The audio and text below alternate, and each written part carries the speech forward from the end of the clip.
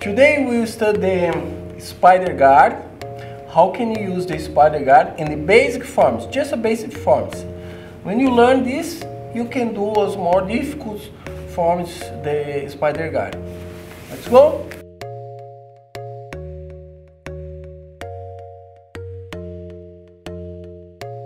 So the first one, you choose how can you grip. Okay, you have three options. The first one is umbrella. When you get this and turn here, remember you cannot put the thumb or fingers in.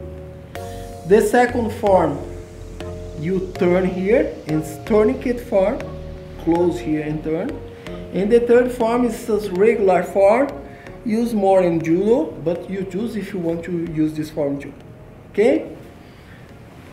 Now, where you put your foot, use your sole in this part, in the center, his arm, okay? And remember, when you put your foot there, you need to pull towards you the sleeve and push the legs. The idea, break his balance in this form.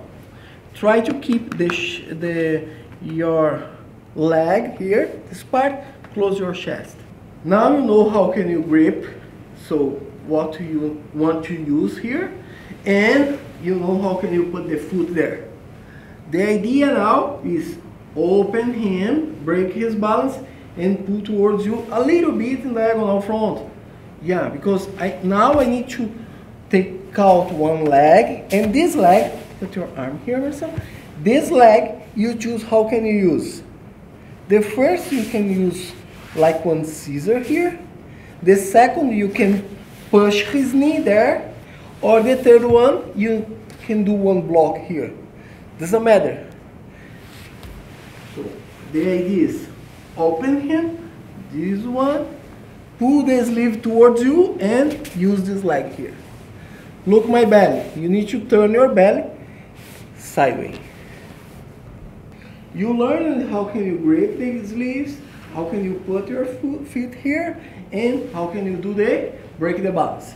So remember, break the balance a little bit sideways, towards you and sideways. Let go, take out one leg, pull the sleeve towards you, and you choose how can you use this leg. When you sweep him, mount and climb.